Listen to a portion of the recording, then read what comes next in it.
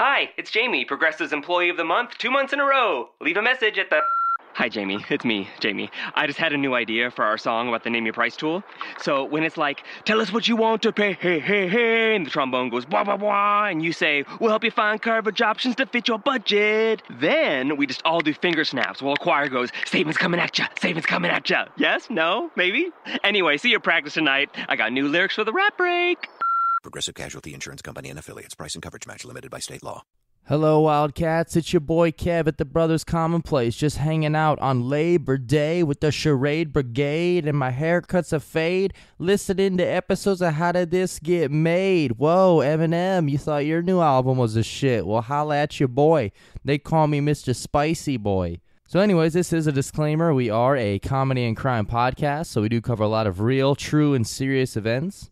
However, we do like to throw in some dark humor and inappropriate jokes every now and then, so we just want to give you a heads up so you're not caught off guard whenever Tooth throws in his little dirty little Tooth stories at you. Bam, Tooth story. Bam, Tooth story. And also, just want to let you all know to laugh at the dark stuff. Hashtag Wildman. Oh, and P.S. Bill Clinton. What the hell, man? I thought that cigar thing was a special little thing only me and you did to each other, you jerk. Now I don't feel as special. And now my feelings are hurt, and I'm out. Hashtag Wildman. All right, fellas, like we practiced. Yeah. 2, 3, 4. Come on down. Come on down. Hanging with the brothers tonight, yeah. Come on down to the BrothersCommon.Place tonight. Alrighty, welcome everyone to the BrothersCommon.Place, a comedy and crime podcast where we cover monsters, murders, mysteries, and more. Today we got a pretty interesting and mysterious topic, but before we jump into that, I want to introduce you all to the offensive line from the Little Giants. Oh, holy shit, you didn't expect that. All right, what's up, guys? This is Tim, or Demon Wind, as they called me when I farted during that exorcism. Oh, dude, that's good. That's good. That's also a really good movie if nobody's ever seen that. Dude, real quick, I bought that movie on VHS, the only copy of Demon Wind we could find anywhere, and then we took it over to my friend's house. After that night, that VHS disappeared. Oh, man. And I'm pretty sure he fucking stole it from me. Holy shit. I rented it from First Stop Video, so that's how long ago that was. But I'll never get it back now. No. Oh, yeah.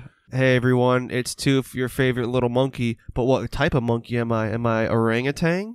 Am I a red-ass baboon? Ooh. No, I'm a chimp pansy, as my dad likes to call me. What up, everyone? This is Spence, or Smarmy Sailor Boy, as they called me at the last Halloween party. Oh, yes. Fuck yeah, they did. The Hope for the smarmy next sailor one, boy too. with a belly full of semen. Oh, shit. Cthulhu. Seaweed. A.K.A. Rod Stewart. Was that in like a Navy ship, too? All right, guys. It's the Spooky Spaghetti Kid, a.k.a. Big Brother Boy, a.k.a. my black ass is back. And it's your boy Kev, a.k.a. the Dirty Dog. And thank you, Andrew, very much for letting us know who you were. Because it's been a while. I kind of forgot. Like when I first walked in here and just glanced over at you, at first look, I just assumed you were the limo driver for me, myself, and Irene.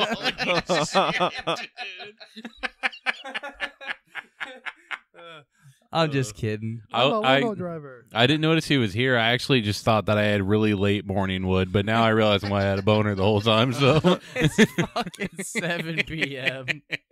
I was wondering, but now I get why I have a boner. So thanks, Andrew. So the last few episodes, they've taken us all on a wonderful journey to Germany and Austria. And this week, we are once again going to be covering the Germans. But this time, it's on our turf. Oh, shit. We have a Auschwitz. Oh, David. Oh, shit, dude. We have a mystery on our hands this week. The Death Valley Germans. They were a family of 4 tourists that had disappeared while they were adventuring at the Death Valley National Park on July 23rd, 1996. Did you say a family of Ford Tauruses? A family of 4... No, actually, that was Impalas, I meant to say. Chevy Impalas. Oh, okay. So before we jump into this case, Spence, do you have a subreddit of the week to hit us with? I do. Nice. This week's subreddit is r Tires Are the Enemy. Oh, whoa, whoa. This sub is dedicated to the ongoing war between the human race and tires. Wasn't that a movie? Yeah. Rubber? They refer to, I think on their sidebar, they say, yes, we are aware of the documentary called Rubber. And they just have all these clips of where cars fall apart on the road and the tires go flying and then smack into someone. Holy shit, and dude. they portray this like it's the tires planning their uprising. Oh my god, this sounds amazing. Yeah, I'm probably going to have to subscribe. Yeah, this sounds like a fun time. Our tires are the enemy. Holy shit. I've seen a couple of those videos before, and I love the ones where they die, like, immediately. Oh my god. I really thought you were just going to ask if they show nudity again. I mean, obviously not safe for work, but, like, there's one in a gas station where this tire comes flying in at, like, 100 miles an hour and just murders this fucker immediately. I'm Team Tire. Oh, fuck yeah. Yes. Oh, man. Nothing makes me harder than seeing that rubber going 360 degrees. I can fucking, I can vouch for that one, man. Dude, I tried so hard with the case being the Death Valley Germans to think of a joke that involved Alex Wright and Perry Saturn. Oh, fuck since yes, Saturn's dude. move was the Death Valley Driver. Absolutely. And I couldn't come up with anything. I searched so many things to find out if they ever had a match together and shit, and I don't think they did. But I couldn't come up with a good joke for it. Yeah. Well, apparently I did the wrong research for this podcast because I just listened to a whole bunch of Rammstein albums because I thought it was the death metal Germans. Oh my god, yes. So we do have a shout out today for our boy K-Pet. His name is actually ya boy K-Pet, but we're gonna call him our boy. He's ours. Oh, fuck yeah, he is. We're like always be Adam ours. Sandler Big Daddy, and he's our little Julian. But he sent us a message. He's like, hey guys, just want to let you know I forgot to mention in my review that back in high school, I used to bang this crazy chick, and halfway through, she told me that her uncle was Rob Schneider. Holy shit. And then he's like, I'm sorry for my sins. Oh my god. Holy shit. I'll take Things to Ruin a Boner for 200, Alex. I don't know if that would just mean like I wouldn't finish or I would finish immediately. It could go. It's a coin toss, dude. Dude, I'm getting up and fucking leaving. Like, dude, I'm breaking that phone and getting a new number, man. I'm fucking done after that one. I would pull the long con where you just stay with her, so that way you get to go to the funeral and you can like fart into his casket or something. At least you'll be the only one there, so that's pretty cool. Dude, I wonder what year this was, because if this was like 2003 or 2002, it could have been Rob Schneider himself method acting for the hot chick. Holy shit, dude, it could have been. He could have fucked Rob Schneider and not known it. Also, by the way, we can't go to the funeral if we're the ones that kill him, guys. We've been trying to do it for a while, so unless of natural causes does it, we probably can't go. So alrighty, let's move on to our honorary brother of the week, or should I say honorary grandmother of the week. Bow chicka bow wow. Nice. Linda Baird, she sent us a message. She said, thank you for making an old woman laugh. I listen to you guys at work, and it makes for a better night, so thank you. For a group of young men, you do an awesome job. By the way, I'm a grandma of 25 grandkids and love the hell out of your show, so you reach all ages. Damn. Yeah, she's super nice. She's super kind. She always sends us nice words. So. Damn, 25. So is the couple letters GILF appropriate for this? That's what I was going Andrew. for. I mean, you know, I sent out an email, you know, like told you guys to you know, holler at your boy last week. So, you know, hey, Well, you check know, me out. You know Andrew, what I mean? you should never gilf the lily. You know, GILF, girl I'd like to find. Like, come on. Alrighty, so on to the case. Most of this information was taken from otherhand.org. And there's That's an amazing write-up, by the way. yeah, it's super really- good. Did you guys read it all? I read almost all of it. It's good. Wait, otherhand.com? .org. Okay, what is it, dude? Is that like when you sit on your hand and do the It's stranger to yourself? Yeah. I say I knew exactly as she said that it was gonna be the stranger. Or is that the options that Ike Turner offered Tina Turner?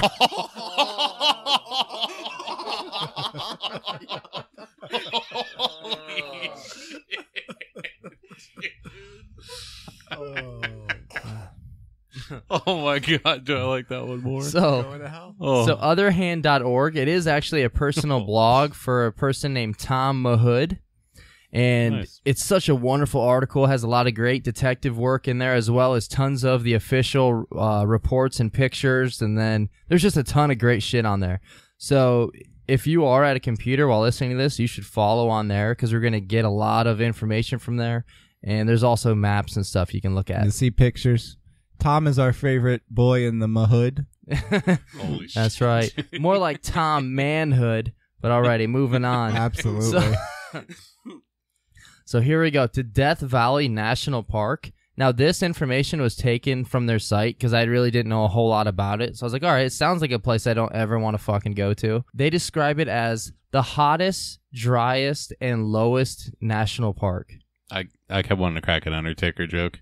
This is from Death Valley. It's been like so hard not to. What you just described is usually exactly how most girls describe the area around my nutsack.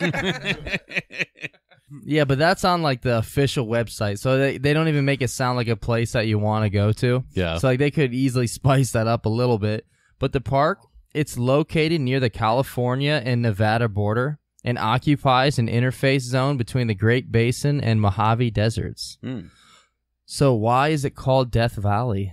Because it's full of death claws. Close. Is it when the Mexicans jump over, they don't have a car, so they have to like walk to find a town, and they can't make it in the desert, and they die out there? So according to the website, Death Valley was given its forbidding name by a group of pioneers lost here in the winter of 1849 to 1850, even though, as far as we know, only one of the group died here.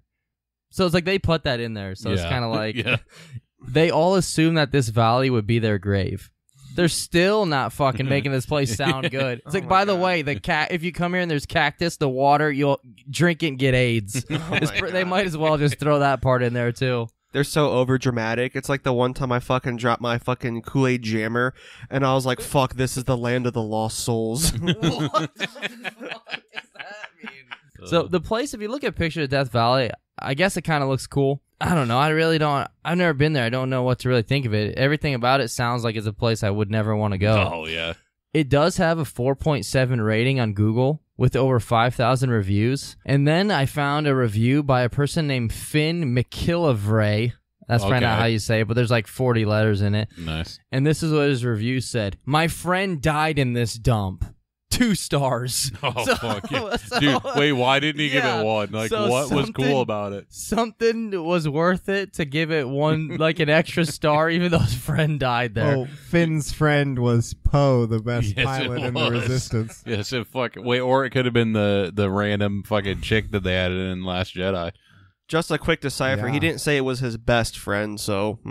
It's true. Okay. That's true. That would have given it the 1 star. So, all right, anything before we move on to the case? I already found a buffalo nickel, and that's why I gave it 2. Alrighty, here we go. July of 1996. A family of 4 Nazis, Germans, Called the Brothers Commonplace.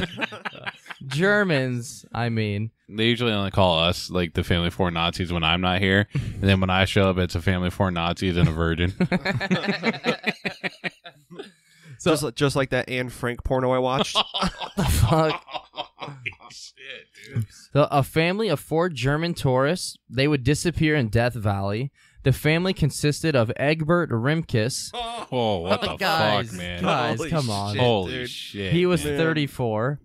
His son, Georg or George. Oh my god, dude. You shouldn't have even tried, Kev. all these people fucking disappeared, Jeremiah. There's a reason. They're German tourists, okay? Man. So we have Egbert Rimkus.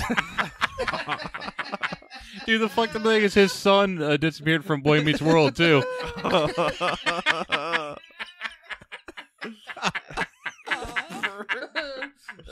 Dude, wait. Egbert, is that one of the fucking enemies in Super Mario World? It fucking is, dude. Egbert. Is that one of the no, that's Beaker. Okay. So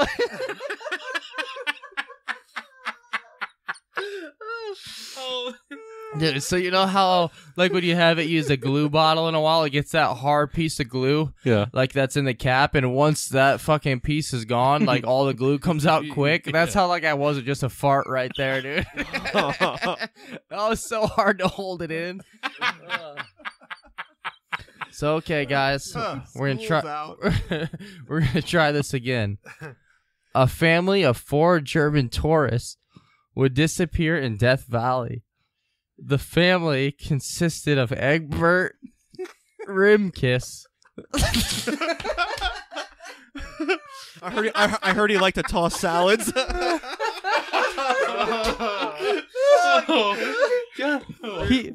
He was 34. His son, Georg, which it just happens to be my dad's favorite website.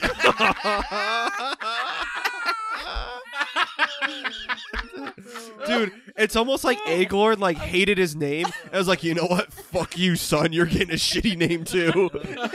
Well, okay. It's like family tradition to pass down shitty names. Well, his son Georg Weber, he doesn't have the Rimkiss last name. Then Egbert's girlfriend. Oh, Georg was 11. Egbert's girlfriend Cornelia Meyer.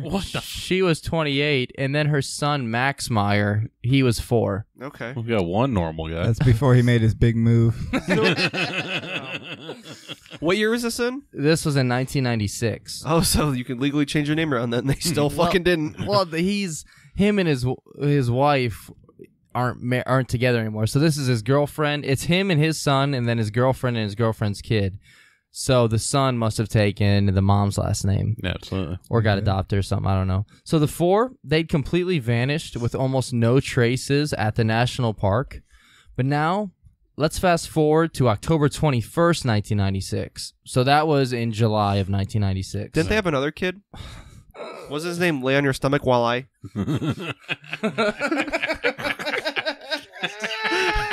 While I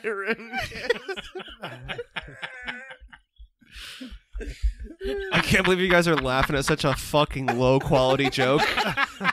Those Germans got some nutty names, though, man. Holy shit. Now, let's fast forward to October 21st, 1996. A park ranger named Dave Brenner was... Okay, that's not even a funny name. It's a normal name. We're just laughing at a normal name. Dave Brenner, he was flying over the park in a military helicopter. Nice. This was part of a routine aerial surveillance procedure in which they would fly around and look to see if there were any drug manufacturing labs going on, like hidden somewhere in the park. So that's like a super badass job. Like, I would love to tell somebody, like, oh, hey, I'm a park ranger. And then they'd probably be like, oh, Yeah. that's probably a little fruity, you know? And then you say, yeah, well, I fly around in military helicopters over Death Valley looking for drug makers. And after that, you're like, that makes me a fucking Power Ranger, bitch. Oh my god, You know, yes. true story, my dad wanted to be a park ranger. Yeah. That would have been sweet, dude, with his Civil War mustache. It's pretty badass that he did become a Power Ranger. Wait, what fucking park around here would he range? I don't know. There's a bunch of parks, man. Finley. Oh, I guess, yeah, that's true. So around 11 a.m. that morning, Dave saw something unexpected and out of place. He noticed that there was a vehicle in the wash of Anvil Canyon. The place where the vehicle was didn't have any real or legal road down there. So this place is not only off limits to drive through, but it was in October of 1994 with the passage of the Desert Protection Act that made this area an official wilderness area, thus prohibiting any vehicle use. Wow. So you're not even allowed to drive anything down this way, which it would be nuts to even attempt to drive a car down here. And not to mention, the vehicle that this family was fucking driving was a 1996 Plymouth Voyager. So Wait, that so it was a brand new vehicle. yeah, but Yeah. it's a fucking minivan. They're taking a Yeah, it could've been easy minivan to go down. down fucking canyons and shit.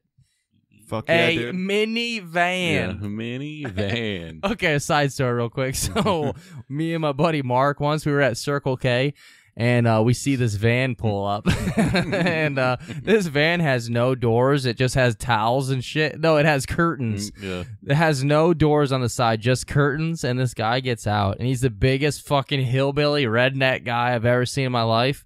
And Mark, with like the windows down, just looks over at him, and he's like, "If you drive a minivan with curtains, Oh my god, yes.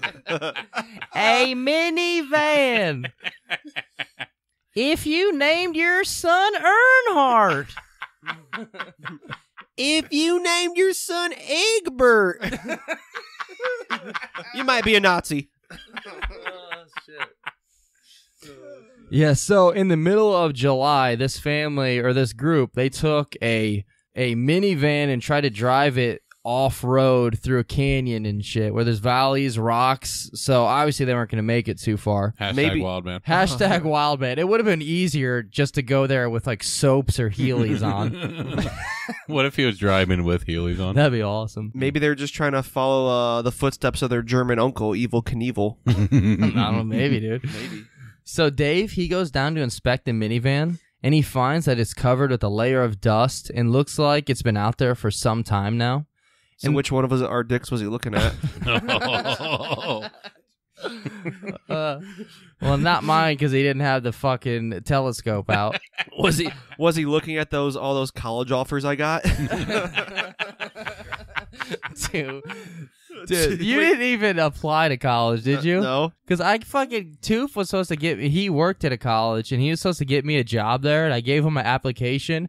And like 10 years, not exaggerating, 10 years later, I was sitting in the backseat of his car and found that application. He's like, yeah, dude, I never turned it in. Oh, yeah. Fuck yeah, dude. Fuck yeah. He toofed you. This stupid fucker believed me. And the van, it was stuck in the wash and sunk up to its axles in the sand. The rear tires are both flat, and the left front tire was also flat. And speaking of 3 flat tires, Toof once drove an S10 with 3 flat tires to school.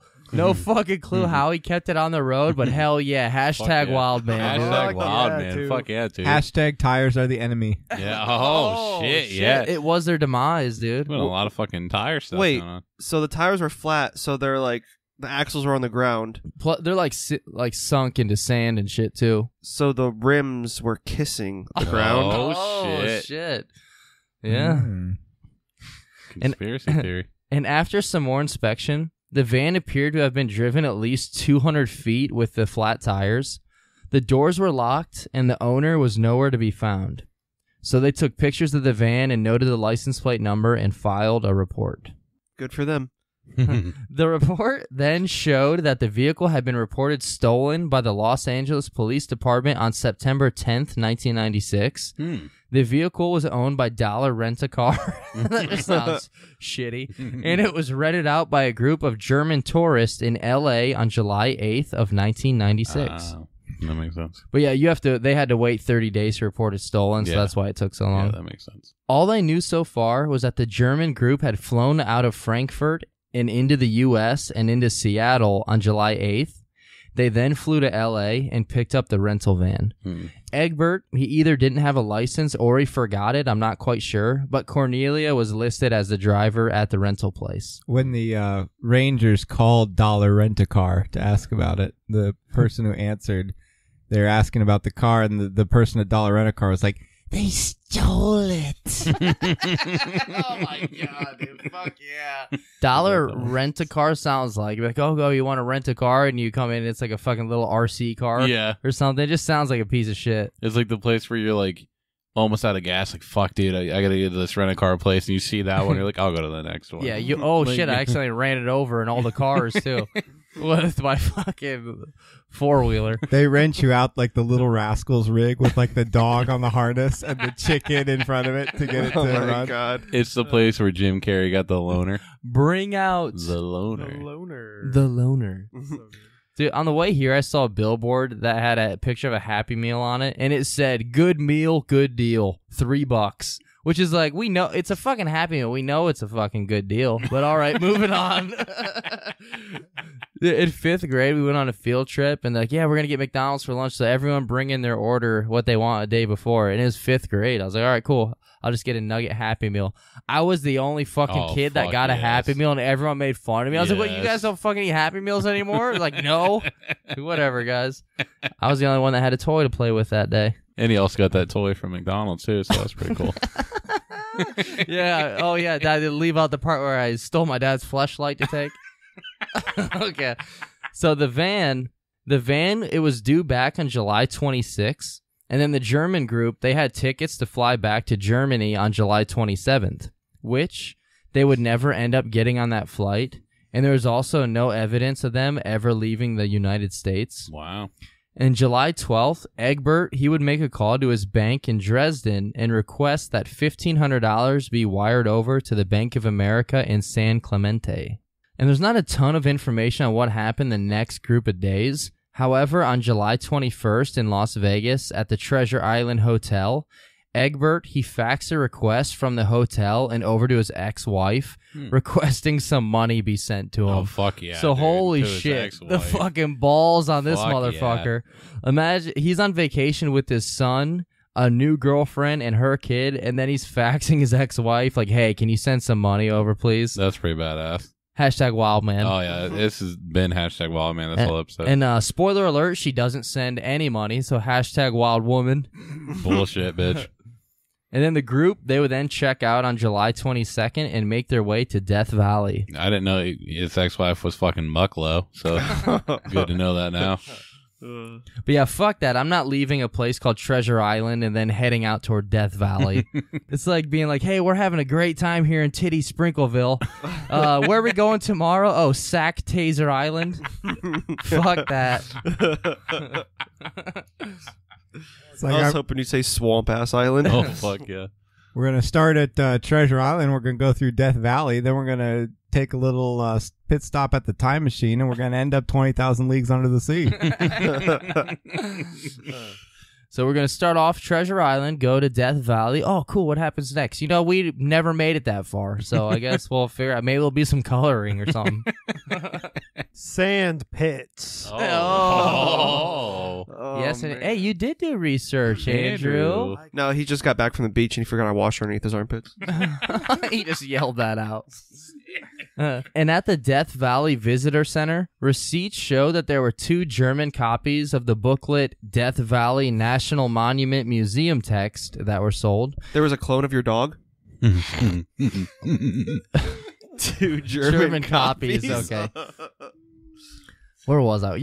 2 German copies. Why? I had like 6 more words to read, then you could have said that. I don't know when it ends. All right, so there are 2 of those German copies that were sold, and there were none that were sold on the 23rd, so at least they were able to narrow down that it was on the 22nd. And one of those booklets would be found in the van later. Nice. And now back to the search in Anvil Canyon. So another shout out to otherhand.org, because this is where like all the rest of this information comes from. As far as the discovery of the van went, there were no footprints besides Dave's that were anywhere around the van. They did manage to find some food wrappers as well as some shit and toilet paper. So that's Nice. sounds like a good day. Hey, whose poop was it? Do you guys remember those commercials where it's about a metal detector and it's like this big fat walrus looking dude walking around? He's like, yeah, I found this. It is a fucking wedding ring. He's like, I gave it to my wife and she's proud of the weight I lost. It's like, fucking no, you're not losing any weight using this metal detector, dude. So he gave his wife this fucking shit ring he found and claims he lost a bunch of weight. No, he fucking didn't. He probably just aimed that over the jewelry box. He was like, look what I found, babe. He's just the fat short guy that owns the pawn shop in The Crow. Look at all these rings I got. Oh, shit. And inside the van, there were a lot of interesting items, including an American flag labeled, it's not pronounced this, but Butt Valley Stone Cabin. Oh, fuck yeah. You sure it wasn't? B-U-T. You gotta spell it out. It's B-U-T-T-E. So obviously it's not butt, but I'm going to call it that. What else? Like, what would it be? Like boot? Buddy. Butte. It's butt. Buddy Valley. That's where like butt buddies came from. It's fucking Yeah, butt. I'm fucking Buddy Valley, but you better get out of here before I turn into the fucking professor. That's not funny. Wait, if it's Buddy Valley, are you sure instead of the Nazis they just had Confederate flags everywhere? Holy shit. Buddy Valley, just a cigarette aisle of anywhere. Okay. So here we go. So inside the van, there's an American flag labeled Butt Valley Stone Cabin. This cabin, also known as Geologist Cabin, was located roughly 4 miles west of the van's location. The cabin was a comfortable shelter that had some food, as well as a water source adjacent to it. But more importantly, with the flag here in the van, it shows that apparently the party had to have been in the cabin at some point and then taken this with them for some reason. They also had a bunch of uneaten bags of Andy Caps, cheddar fries. What if they were planning to take that flag back to Germany and claim that was the American flag? Oh my god. I mean, it sounds like they really did just steal it. Yeah. I mean, I don't know. It sounded like they stole it, though. Or made it up because it fucking says Butt Valley.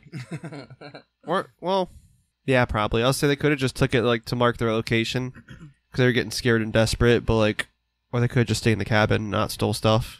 In my extensive amount of research I did on the interior of the van, Yeah, he wrote the paper. they, you know, those little pockets that they'd have behind the front seats. Well, if you open up either one, I don't remember which one it is. It's probably the passenger on the left side. It wasn't that extensive then, was But it? if you opened it up, there's a little like manila folder in there, and you open up the folder, and there's just pictures of butts.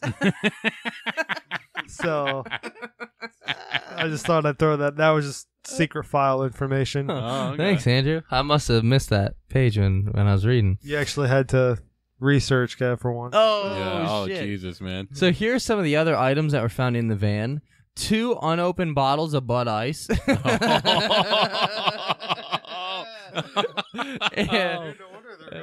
And 1 empty bottle. Yeah, so Luke was not there. Those would have been gone. 1 empty and 1 3/4 full bottle of bourbon.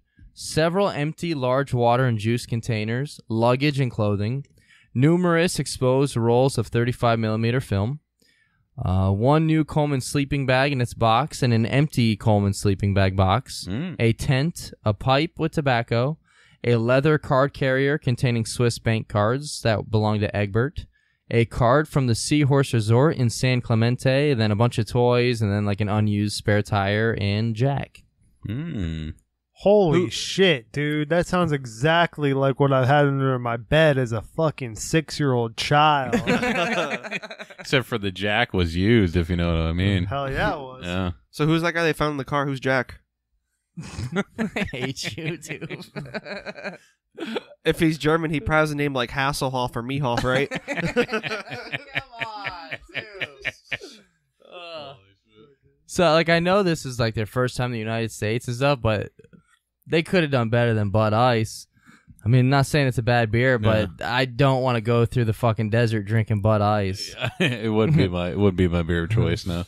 If you're going through Death Valley, it's your only choice. Investigators were now checking out the logbooks, hoping they could find a clue somewhere, and that's when they came across a log on July 23rd. The visitor logbook for the Warm Spring mine site, located on the route between the Main Valley and Butt Valley, it states in German, "We're going over the pass," and it was signed by Connie, Egbert, Georg, and Max. The pass mentioned would have had to have been referring to Mengel Pass, which is just a few miles from Anvil Canyon where the van was found. So it's like extremely dangerous to do this. And they're like, "We're going over the pass, baby." Yo, fuck yeah, guys. Maybe they thought they were going to find Dr. Mengele. I don't know what that is. The very evil Nazi mad scientist guy who experimented on prisoners. Oh, shit. That I goes well with it. actually remember reading their like manifesto before they left, and at the very, very end, it just said, "We're going over the pass as Mad Max." Ass to ass. And then also they signed the logbook. "We're just celebrating. We got the unlimited pasta pass to Olive Garden, and Is that real? that's why we got the 3 Bud Ices." No, that's not true. Oh. Yeah. So they were in Butt Valley, Yes. and they found a log. Jesus Christ. So- dude. At this point, the only listeners we have this episode are probably like 8-year-old kids who Or don't us. get half the stuff we say, but we Yeah. mention butt and poop enough to where they're excited. They get everything I say. Like, this tooth's a genius. Fortnite. And then I two got him. then two finally gets laid.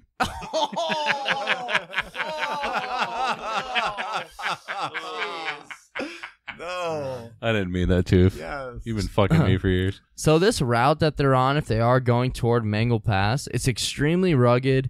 Traversable only by a 4-wheel drive vehicle and a competent driver, not 4 German tourists in a minivan. But this is some hashtag Wildman material so far. We got 4 Germans, possibly drunk as balls and riding this minivan into dangerous territory.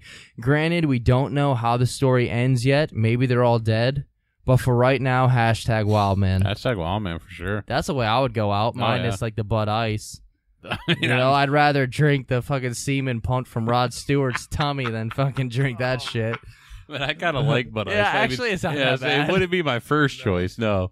Imagine you're so desperate and how hot that can has to be that you drink it. Oh, fuck, dude. Yeah. It's better than Probably what killed him. It's better than like an old Milwaukee or something. Yeah, fuck that. Like I'm taking that. Or like a Natty Daddy. Ugh. Oh, yeah. That's the worst one. You find a Natty Daddy in the desert and you just start fucking chugging it, but it was Fuck actually that. a mirage and it was just Mel Hall.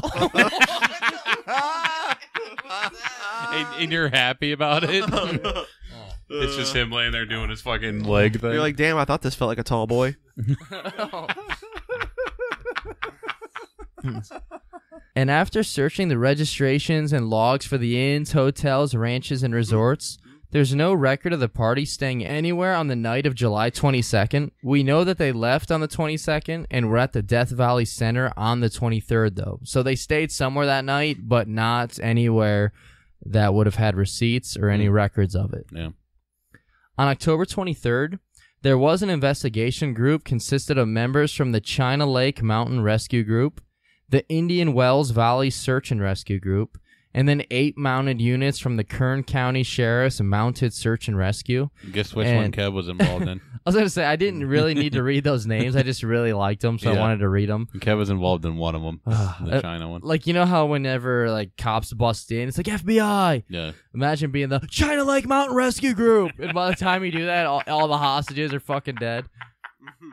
We tried. I don't know what's quicker. How long it takes to say that or how long it takes to eat Chinese food before you get hungry again. Oh, come on, dude. Are you kidding me? No. Damn. Oh, that's pretty good. It's so good, though, man.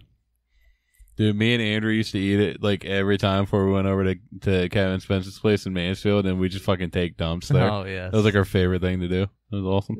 And during their search on day 1, they found a Bud Ice beer bottle that was planted in the sand at Anvil Canyon about 1.7 miles east and downstream from the van's location. The guy found it, he looked down, he's like, I see the ice in the sand. So this crazy fucker, dude, in the middle of July in the desert, walked 1.5 miles drinking this Bud Ice. Dude, you're fucking convincing me this is Luke, dude. That's fucking awesome. So here we go. The beer bottle, it matched the ones in the van, and plus they're like, who the fuck else is drinking Bud Ice out here? Yeah. There was also an ass spot in the sand next to the bottle where the guy sat down. It's because he drove the fucking, like, half the fucking country in the wrong direction. That's good. Oh, hell yeah. How much did you research that ass spot? Like, was it like with pants on or was it bare ass? Because maybe he was trying to sit on the bottle and he just missed. Yes, dude. I thought the Rockies would be a lot hillier than this. So here we go. That was the first clue of the day, that the bottle of Bud Ice and the ass spot. But it would also be the final clue of the day. On day 2, October 24th, they get more search teams and decide to expand the search area as well. They even got 2 helicopters involved to help out in the search and so they could help dish out supplies to the search teams. But no clues were found, no bodies, no items, no Bud Ice bottles, nothing. Day 3rd, October 25th, they expanded the search zone even further. More teams and more extensive area searches, but nothing. Day 4, October 26th, and also their final day searching. Search teams went everywhere they could. They're looking down walking paths, valleys, cliffs, inside mine areas, everywhere. Unfortunately, though, besides the beer bottle on day 1, nothing new was found, and the search was called off. Wow. And this is an exact quote taken from the article. This was truly a massive search performed by very competent search teams. The CLMRG people alone are some of the best in this part of the country. There were over 45 searchers in the field and 2 helicopters in the air at any given time and 8 horses on the ground. Yeah. Costs for the search were approximately $80,000 in 1996 dollars. It was estimated by a DVNP spokesperson that 250 people were involved in the search at one time or another. The areas searched were all reasoned and a high probability of success was expected. Unfortunately, even a high probability is not a guarantee. But ICE is still going 22 years later, though, man. So that search team, they spent 4 days, $80,000, which that was in 1996. So I don't know what that equals to. 83,000 in today's money. So it's we're not talking about the value of Bud Ice. So they spent like $80,000 in 1996, and all they found was an empty bottle of Bud Ice in that ass spot. Oh, fuck yeah, dude. Worth it. And during the summer here, even experienced hikers with decent gear are like, yeah, it's not a fucking good idea to go out there at all. And on July 22nd and the 23rd, the days where the party disappeared, it was 123 degrees out there. Jesus Christ. The lowest it got at night was 91 degrees. And inside the van, when Cornelia was in control of the aux cord, it was 98 degrees. Oh, fuck yeah, dude. Yes. Sorry. That was good. It's the joke we needed. It was. It was a joke this town needs. But not the one it deserved, dude. That's right. So the reason we mentioned otherhand.org and Tom Mahood was not only because that's where most of this information came from, but because this site he put together, it's his own personal site. He heard about the case and started doing his own work on it and investigating. So he's a total badass, #Wildman. This is something like he searched, like he found this case. He has nothing to gain from it besides wanting to solve it and like get some closure for the family. Yeah. So all this shit he just does on his own. Yeah. He doesn't go out there that often. Yeah, when he goes out there though, he calls himself Tom Mahood. He's normal there. But if he goes anywhere cold, he calls himself Tom Mahoodie.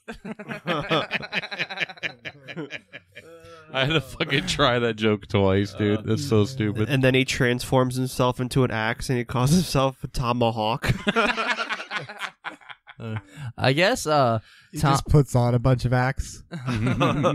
Tom Mahood and his family, they used to live in like downtown New York, and they had to move away because his dad really liked playing basketball, but he kept getting into fights and stuff because it always seemed like to have really bad timing. Every time that he would win a game, his son Tom would actually show up. Little baby Tom would come running up right as he hit the game winner, and he would yell out, "This is my hood!"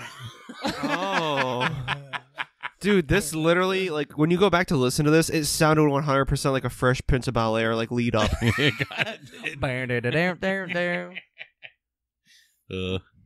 yeah, A couple of guys were up to no good, started causing trouble with Tom Hood. A couple of Germans were drinking Bud Ice.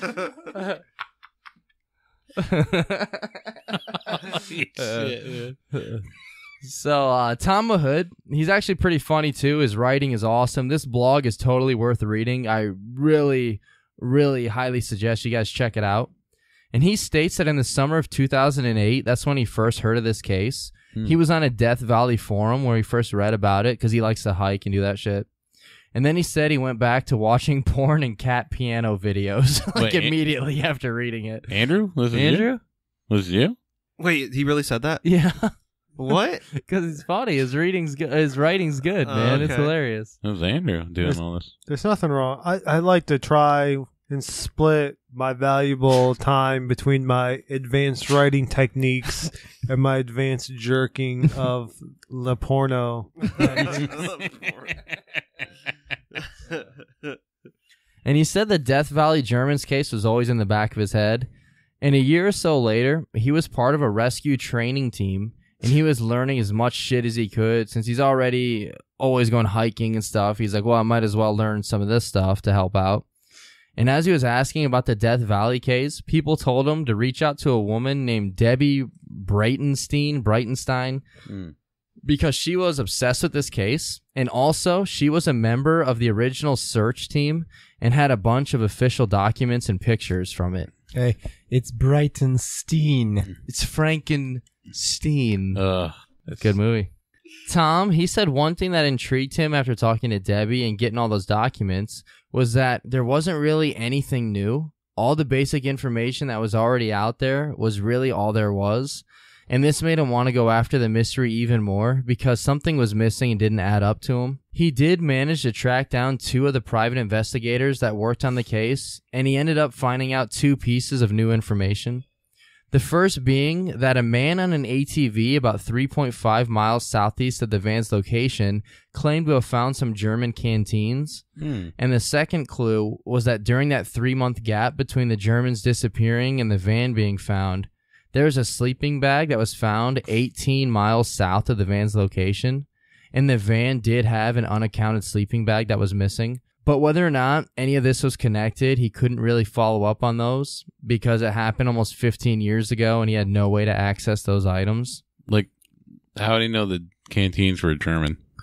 Writing on them and stuff, I think. Okay, gotcha. But the guy who said he found them, because it was so long ago, I don't think he had them anymore or he had no way of proving it or something. They were full of warm Bud Ice. That's how he knew. Oh, okay. That's why he didn't have them, because he fucking drank that shit. What about instead of Johnny Appleseed going around and planting like apple trees all around the country, is Luke just going around drinking Bud Ice all across the country and leaving bottles? This is kind of this probably happens, yeah. However, Tom couldn't just stop there. 4 people had completely mini-vanished with no traces, and so he started to look at what the most common theories were so far. The first theory was that the Germans had staged the incident so that they could disappear and start new lives. Egbert's ex-wife had stated that they were having custody issues with their son, and he was on the trip with that son, so maybe he planned to escape and start anew somewhere with them. Also, some of Egbert's co-workers had stated that Egbert had claimed that he wanted to move to Costa Rica, which was rumored to have been so that he could escape and take his son with him. I mean, maybe, I don't know if I should save this for the theory section or not, but do you think that maybe they all just want to change their fucking names?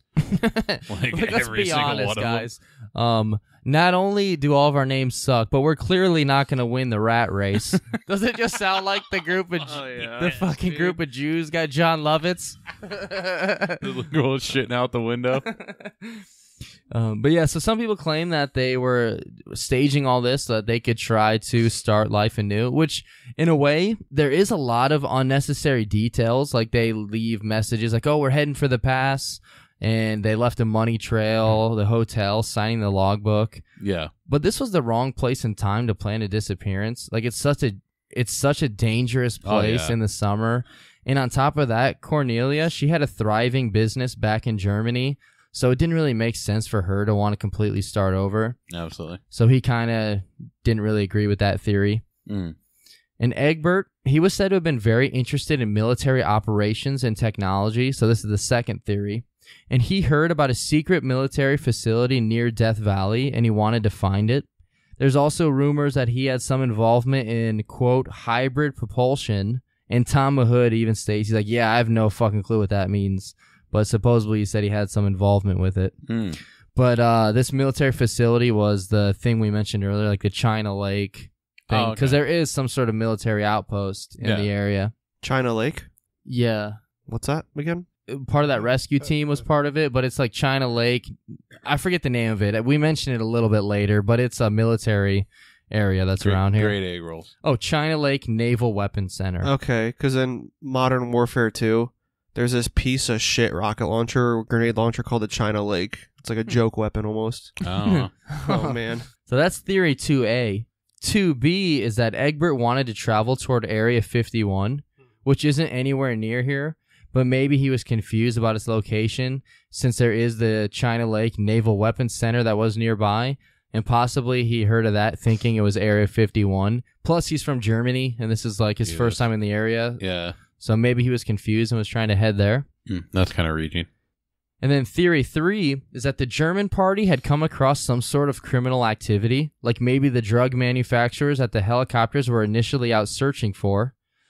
Also, Barker Ranch, which was the Manson family ranch, was actually in the area. Damn. So maybe they ran into some drug dealers or murderers or other criminals, and maybe the Germans were killed and then their van was just dumped away in Anvil Canyon. This isn't exactly around the time of the Manson family, No. because there wasn't anything else going. Yeah, but there's who knows if there's any weird followers or I guess there could have been people out there. Yeah. However, this is probably unlikely because in the van, the bank cards that belonged to Egbert, they were still in there. And although Cornelia's wallet was missing, her cards and account never had any activity recorded after the disappearance. Gotcha.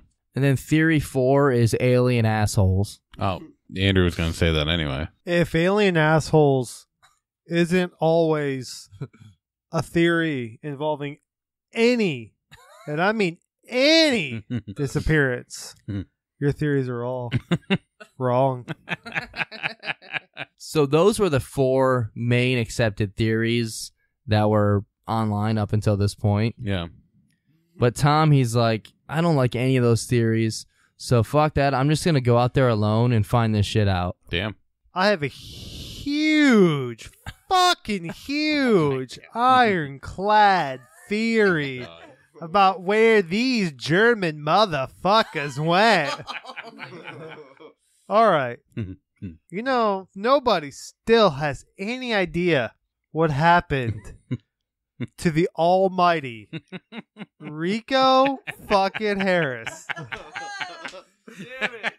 All right. My other ironclad theory that was, I didn't change it to Chris Benoit at all. It's always been him. Yeah. Well, he was going through that wormhole. He made it to the Herbert Fuller? Yeah, he made it there. So then when he fell off trying to catch the axe on the Herbert Fuller, he went into another time warp and smashed like into the fucking sand. And he saw all 3 of their tires like fly. You know, he's just trying to be a nice guy because he can lift that fucking van all the way up easily. He just lifts it up. He's like, all right, I'll push it. So he pushes it for a while they're all sitting there and sleeping. He's just pretty much the mule pushing them all over the place.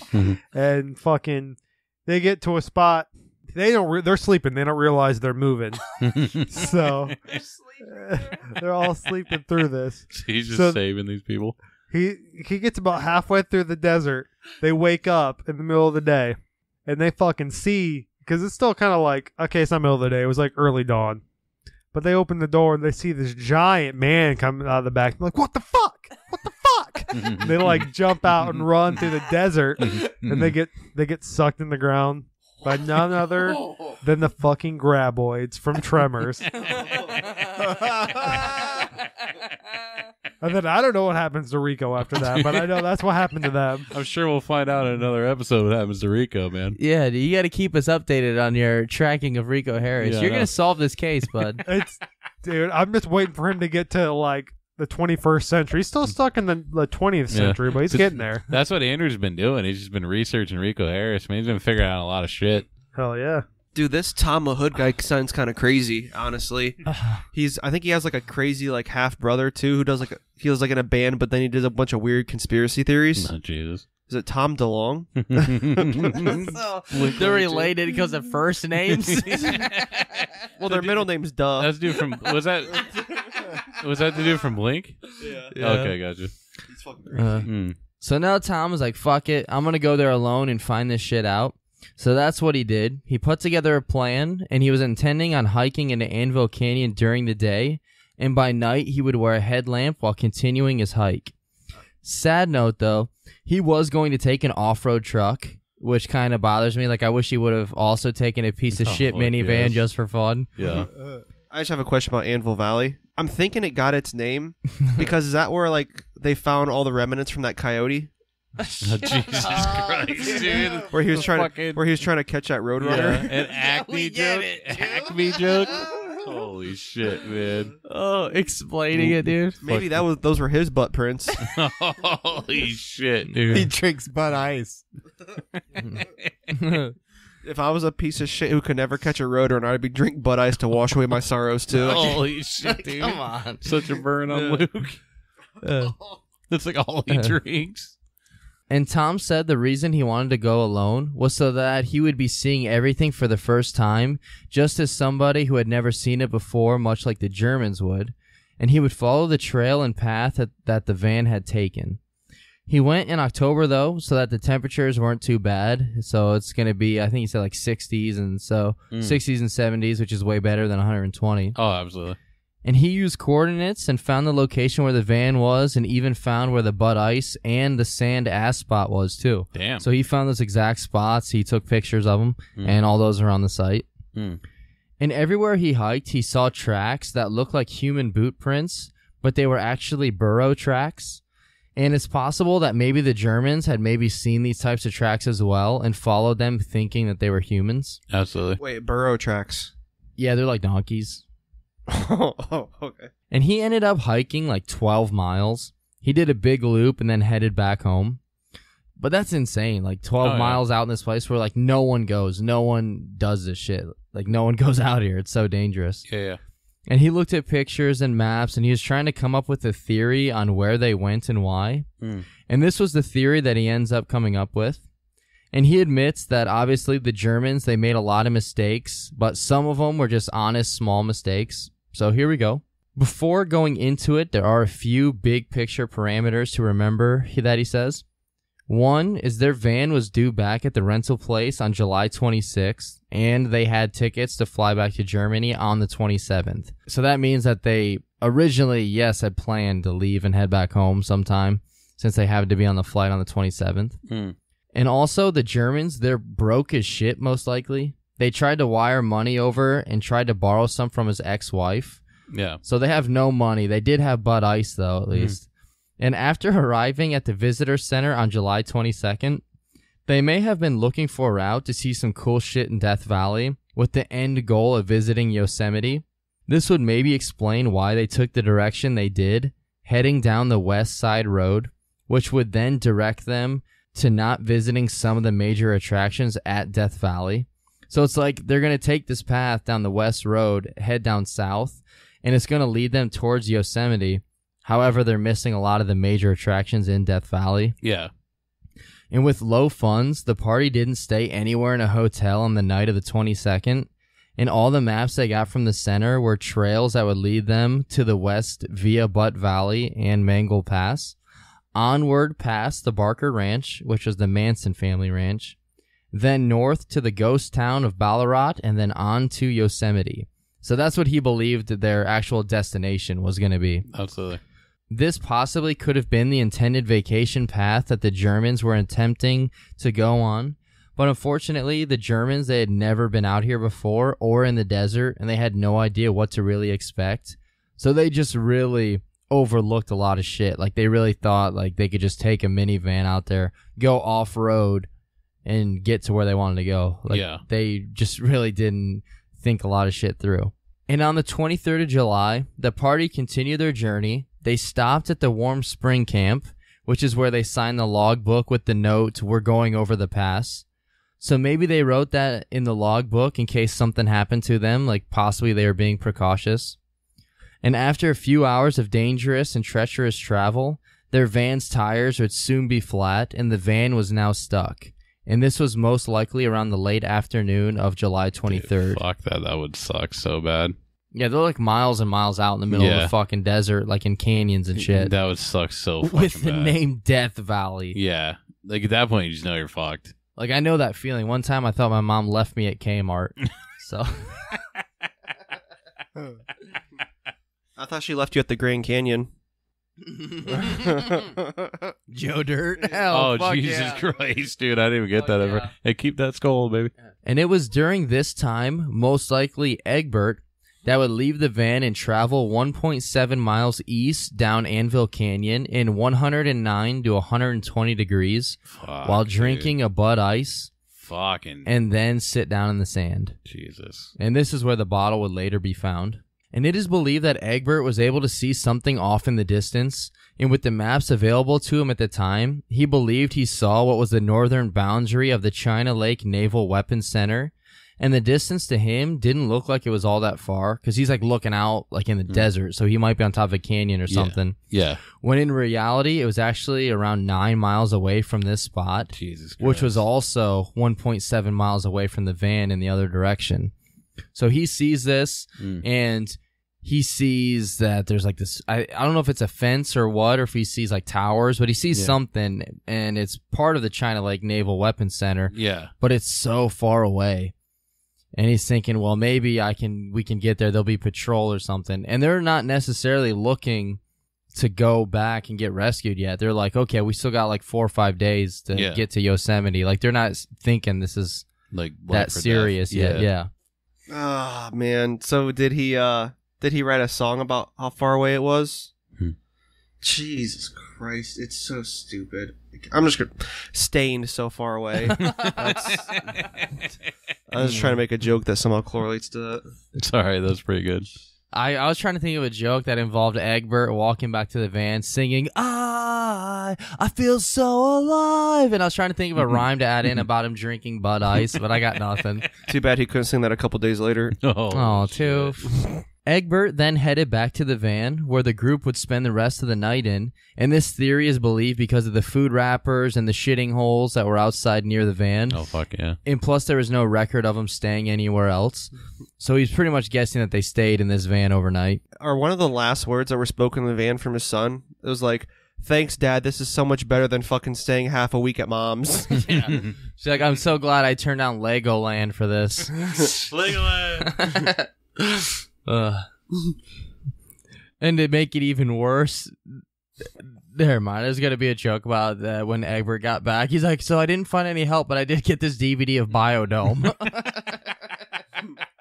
It did just come out. That's when everybody else in the van killed themselves. Wait a minute. God. Mass suicide due to DVD of Biodome. They didn't even have a DVD player either.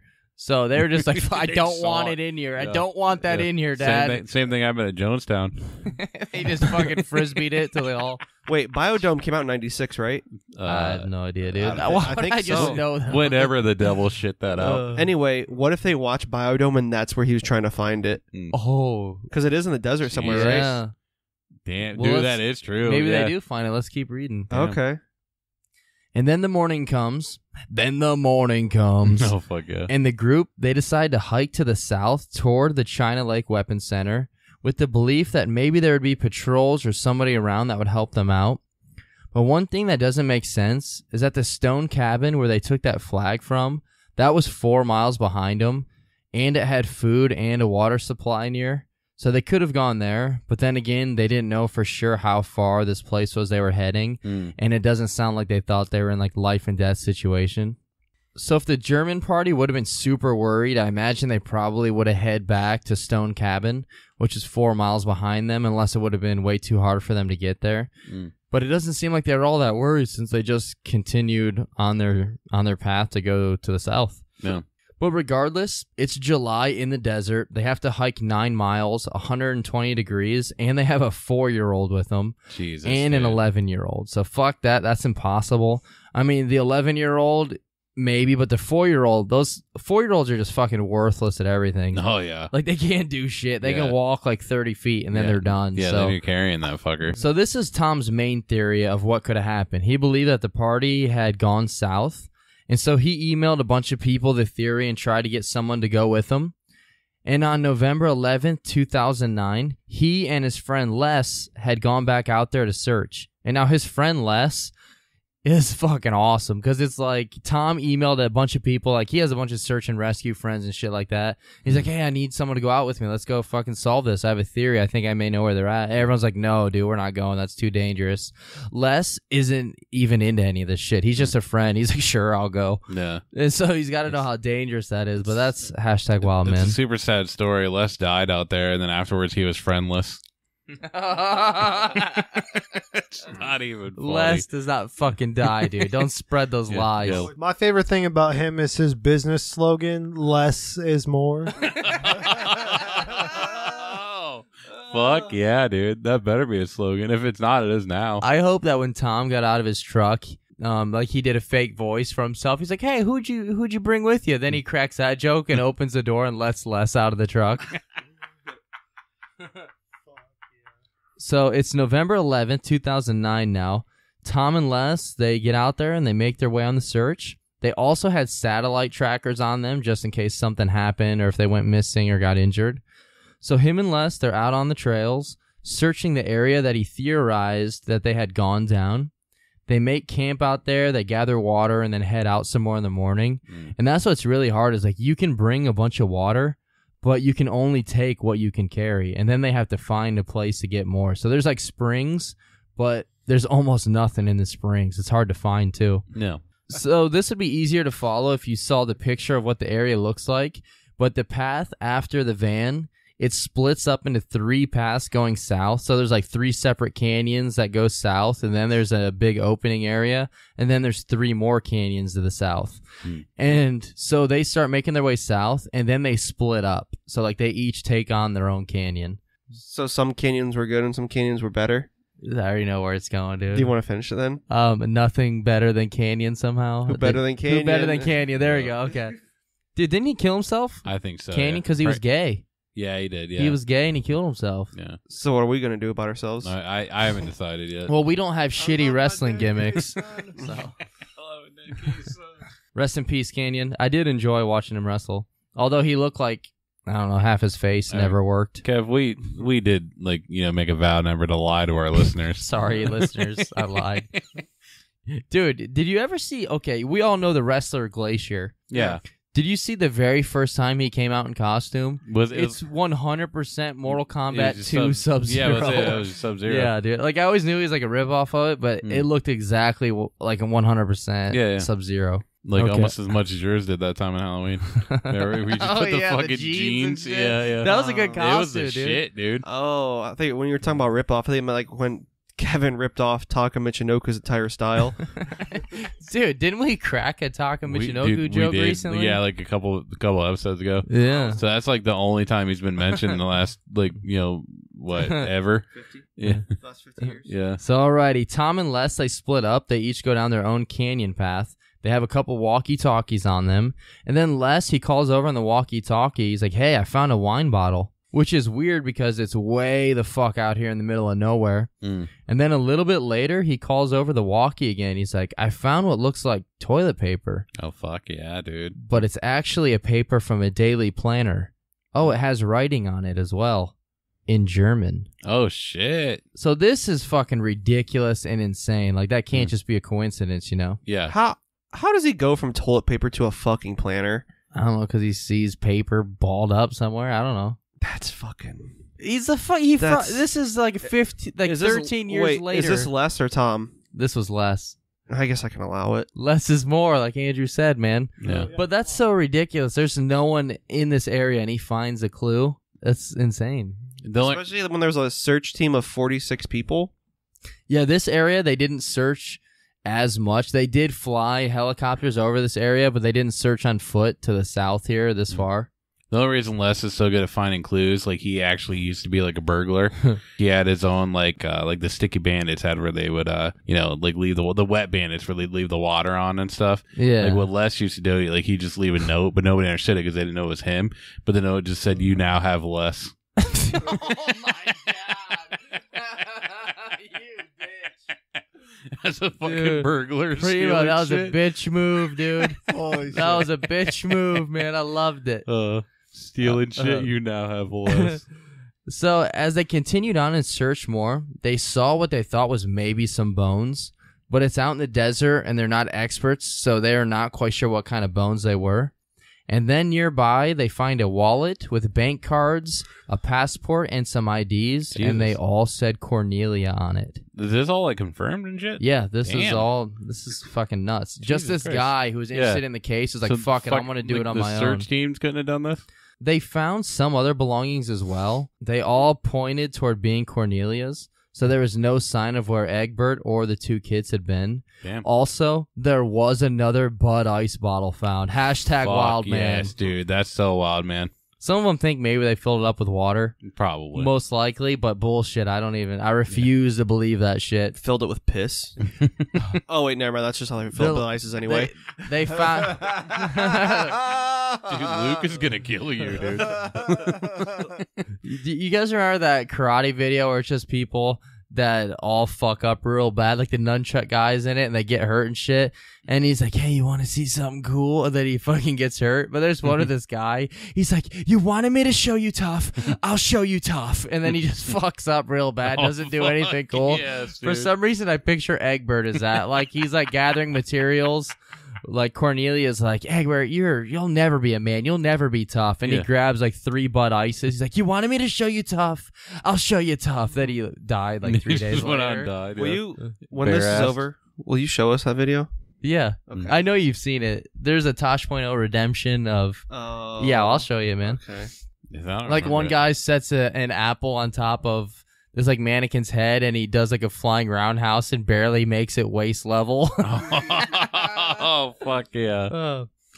So, for real though, the spot where the shit was found, it was 8 to 9 miles away from the van, and Cornelia and possibly the others all would have had to have hiked there in tennis shoes in 120-degree weather in rough terrain. So that's just insane that they even made it this far. Yeah. And there would then be a new extensive search of the area where the bones were found. And this search would be on March 8th, 2010. I have no idea why it was postponed so far. And they ended up finding what they believed was another set of bones. Jeez. But unfortunately, the bones had been deteriorated by weather so much that no viable DNA could be recovered. But based on the evidence and forensically, the remains were said to include bones of an adult male and also an adult female. But there was no evidence of any remains that had belonged to any children. Yeah, they fucking ate them like KFC. So this guy, I know he mentioned it, but it's just insane where Yeah, he's it's like, badass. okay, I don't like how this sounds. Something's not right. So he goes and hikes his place like by himself, and he almost fucking died while doing it. Like he had a thyroid problem that he didn't know about, that like while he was hiking, he was like, okay, something's not feeling right. And he like almost fucking died out there. Jesus. But yeah, that's pretty much the end of this case. If it wasn't for this one guy, Tom Mahood, they never would have found the remains of Egbert or Cornelia. No idea where the children are or where they died, if they did die, which I'm guessing they did. I'd imagine. I think they said they might have found a piece of, like a bone that might have been a clavicle to one of the children. But it's like the weather out here is destroying shit, animals, anything. And plus, it was like 15. And 2008 or 2009, that was like 12 years ago from that time. Yeah, so it's been a while. But yeah, Tom, he's a fucking hashtag Wildman and For a badass. sure, dude. Yeah, hashtag Wildman for sure. Check out his website and his blog. He's got pictures to go along with the story. Plus, he's a great writer. It was a good read. It was a really good case. Yeah. So What about Les's website? Where he plays bass guitar? Les Paul. Oh, duh. You're talking about Les Claypool. Claypool, I'm sorry. yeah. I was thinking Les Paul too. Jerry was a race car driver and he drove so goddamn fast. Took that fucking van and crashed it to the canyon. I didn't know how to add it in, but that Tracy Chapman song "Fast Car," I wanted to make a parody of that where it's something about like, you got a fast van, I got a plan to get us out of here. We stopped at the convenience store and I managed to save just a little bit of money when I purchased that Bud Ice. But I got nowhere to fucking go with it. That was good enough. Nowhere to go with it. That was good enough. But yeah, so you guys have any comments or anything you want to add about the case? It's a crazy one. How far did they make it to from the van where the notes and stuff were found? To the actual base they were trying to get to? Yeah. I forget exactly. I think it was still a couple miles away, but it's like the outside of that base, so I don't think there was any people or anyone near anyways. But from where the van broke down, there was a road like 2 miles away that they could have gone to if they wanted help. Oh, where the road where they probably fucking came from. But the thing is like, I don't think they saw it as life or death. I really don't understand. I don't know why they would have chosen to go there instead. Yeah, They didn't see it as life or death. Did they know which valley they were in? that's the thing. Like you would think they would have, but I guess because they weren't from around here. But What is it's this? a fucking desert. And I guess Perry Saturn actually named his finisher after Egbert, the Death Valley van driver. It took that whole time to come up with the Saturn joke, and it still fucking sucked. So I'm sorry. I liked it. How big of a fucking fool was this Egbert guy? Because what does he think is going to happen when he gets to this Chinese lake place? Like, they're just going to like, oh, who are you? He's just like, oh, yeah, I was the scientist here. Oh, come on in. You and your entire family. You guys are welcome. Yeah. Like, if it was like a weapons training thing, they're not just going to let him in. Yeah, I don't know if he thought maybe they would take him back on like a military vehicle, fix the van, or I have no idea. I have no clue.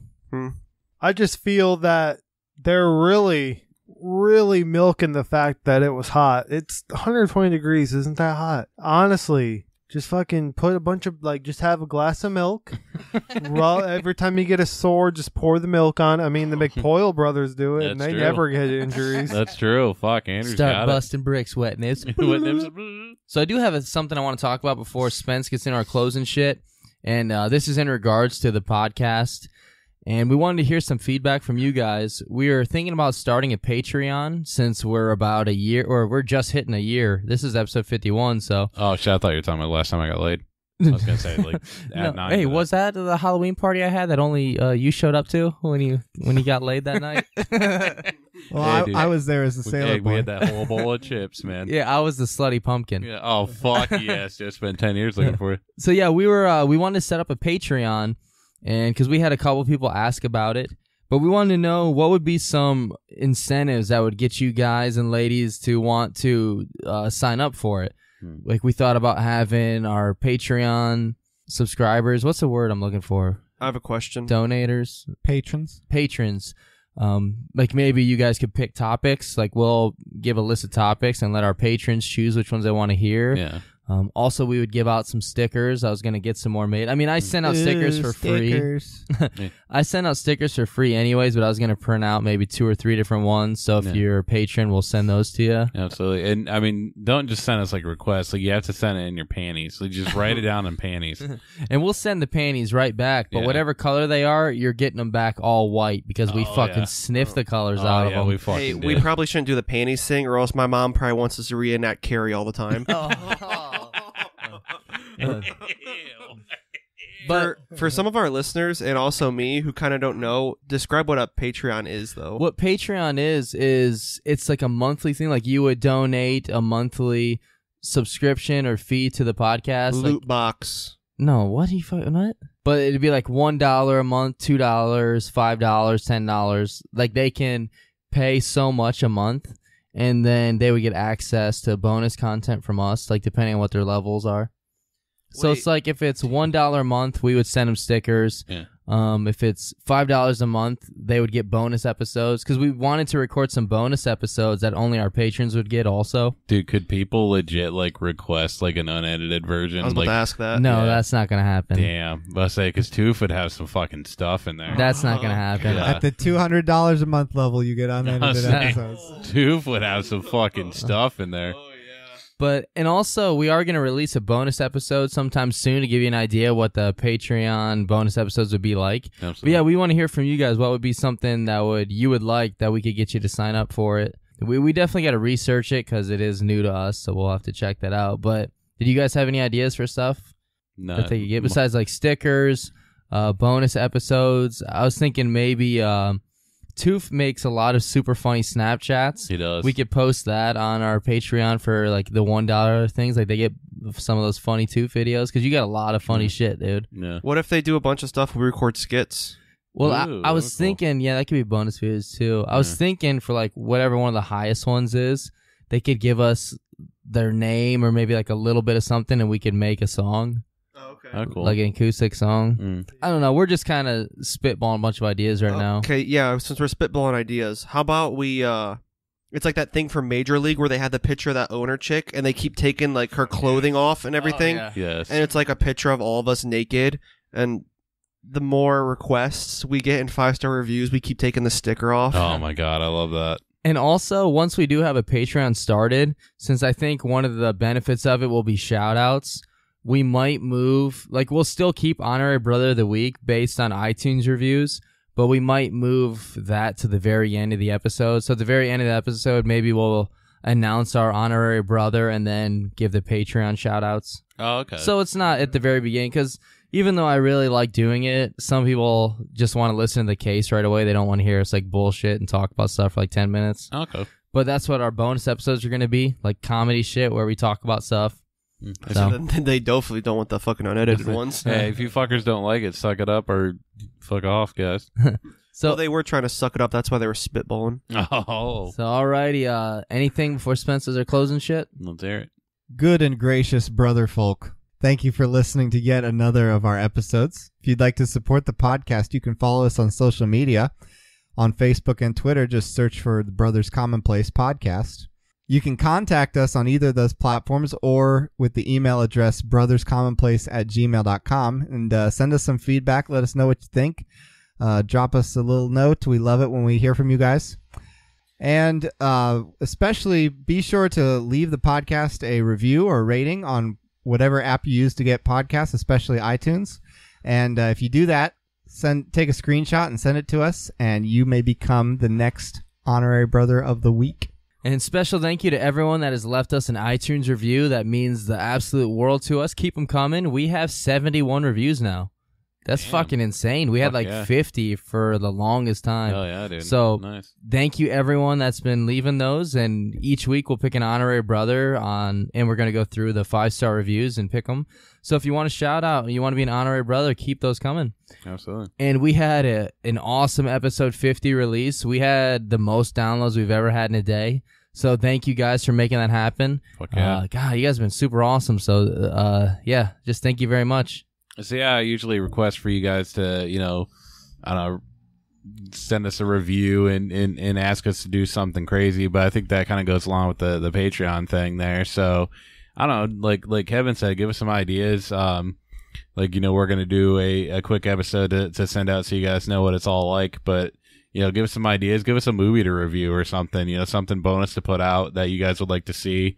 I definitely think it could be fun. You guys could like it. And, just do it, you fucking assholes.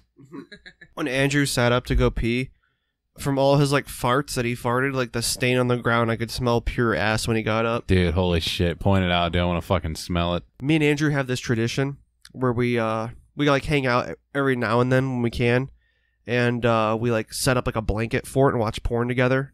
We had this idea to get a Sharpie and draw little faces on our dicks while we were watching this hooker porn. And we just nicknamed it Shorties Watching Shorties. Oh, fuck yeah. Dude, I love that shit. That show's the shit. Oh, fuck yeah. I got some words of wisdom. Me and Andrew, besides the Shorties Watching Shorties. Yeah, before the Shorties Watching Shorties, me and Andrew used to play this cool game. It's fun, learn other things, sign language and stuff. Thank you. And we'd start learning Braille, because we fucking might be blind sometimes. Sometimes, not all the time. So me and Andrew sometimes like to send each other little messages. So we'll shave our balls so we have little shaving bumps on them and stuff. And one time I shaved out my balls. I love you, Andrew. He felt it. He loved it. That was it. Okay. Awesome. Oh, fuck. All right. I'm going to try this one out. Me and Andrew joined this porn site where they like to do imposter porns and stuff. The Star Wars XXX parodies and Walking Dead XXX parodies. You want to join in on that one, Kev? You got a listing from that? From the Walking Dead XXX one? Oh my god, yes. Come on, Carl. Hey, Carl. You ready, Carl, for what we have to do to Sophia? And in the Walking Dead porn parody, in order to kill Sophia, they had to blow a load in her mouth. That was the only way. That's the best, man. So where there's a section on that site where they do all those parodies, where they do a bunch of parodies of Jim Carrey movies. Wait, Andrew, what kind of movies? Jim who? The ultimate evil Jim. Dun dun dun. Scary. Oh, fuck yes. But we did this one where we went to the fairs, and those lemonades that they sell you at the fairs? Well, we go there and we stick our dicks in them, and we drink out of them. It's called Lemony Stick It, Series of Unfortunate Events.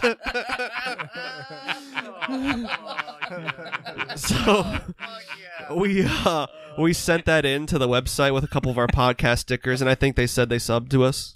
Fuck yeah, dude. Fuck yeah, that was worth the wait. Hey, the juice was worth the squeeze That's on that right, one yeah, too. You know, I've got like 2 left, and I'm just gonna say them because I don't want to add on to them, and they're not gonna be cool. But fuck, I'll make something out of this shit. So like, me and Andrew like to put like, you know, like an old homophobic slur was like they put moles or mice in their anus or something like that. Oh, It was the Richard Gere. Yeah, oh, yeah. Oh, Richard really? Gere I just know it from like South Park, like Mr. Hand, I think his name was. Like, oh no, It was Mr. Slave. yeah, Mr. Slave Yeah, put yeah. like the gerbil in his ass. Gerbils, that's it. Yeah. Put gerbils in his ass. There's like an old like urban legend that Richard Gere did it. Was it with a gerbil? Yeah. Well, gerbils are fucking expensive, so me and Andrew used rats, and we uploaded X videos, and we just named the video Stuart Diddle.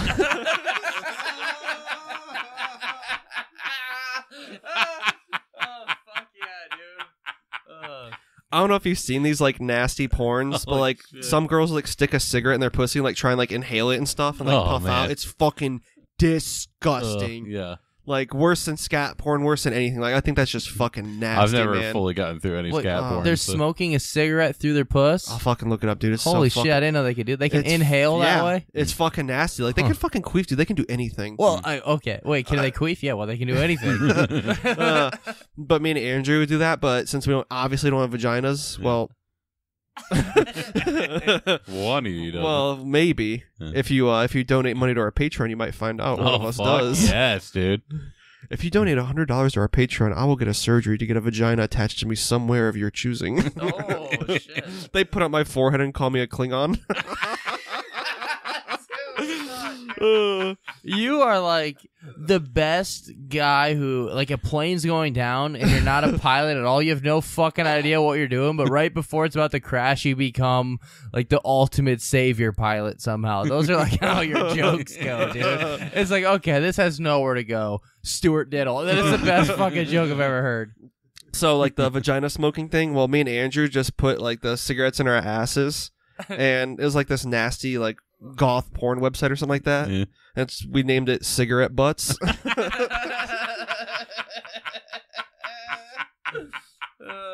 That's it. Yeah, Isn't it overseas? Isn't it that Butts. video just called Fags?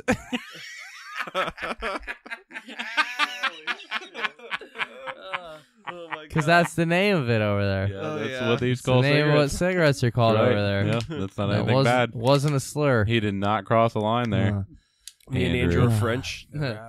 So, alrighty. Thank you, everyone, for listening. Be good. Stay safe. And laugh the dark stuff. Hashtag Wildman. Oh. Hashtag Wildman. Hashtag green bean casserole. Oh. Hashtag desert. Hashtag northern lights. Oh, fuck. Hashtag wild woman. Hashtag wild dog. Hashtag South Park rally Germans. Oh. What if they were Hashtag playing 64? hashtag butt ice. Oh, fuck. Hashtag Bud Ice. Hashtag. We should start marking these mics, Okay. Okay. Yeah.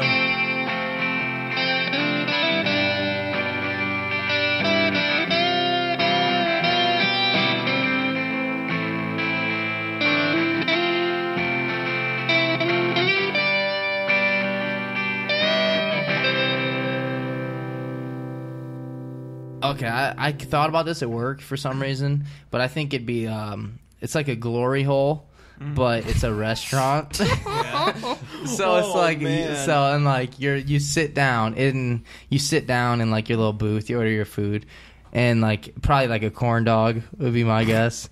And then you sit down, and then they put corn dogs through the hole, and they just like corn feed dogs, you. bratwurst, hot dogs, foot So they're hot like dogs. they're like dick shaped foods, but it's called hole in the wall. That's the name of the restaurant. And they just feed you through it because I think that'd be cool. You don't have to use your hands. That would be cool. I mean, I would do it once. You'd have to do it at least once, and maybe it's really cool. Honestly, yeah. Only girl, it could be like Hooters. Like Hooter girls that feed you, so like you're not getting fed by like weird fat dudes. Yeah, I gotcha. That's kind of cool. Feed them? No, but you see their hands, and you can judge a girl's appearance based on hands. Do you get to suck on their fingers? Like, let me get No, because finger licking good. Okay, here's the thing. It's finger licking fucking good. No. Okay, here's the thing. I'm warming up to this idea. It's not sexual at all. It's like it's not sexual at all. Really? It's just it looks like it's a glory hole. It's a non-sexual glory hole. It's hole in the wall. It's hole in the wall. Yeah. It's a non-sexual glory hole. They just put corn dogs through it, so like kids can go there. So we have women feeding kids through holes. What are we teaching them? We're just so they don't have to use their hands to eat. If it was Dude, like, honestly, if this could be for barbecue ribs, this would catch We could do on. that too. They could put a rib through there. Yeah. yeah. Hole Although in the if wall. they limited it to just corn dogs, it could be cornhole.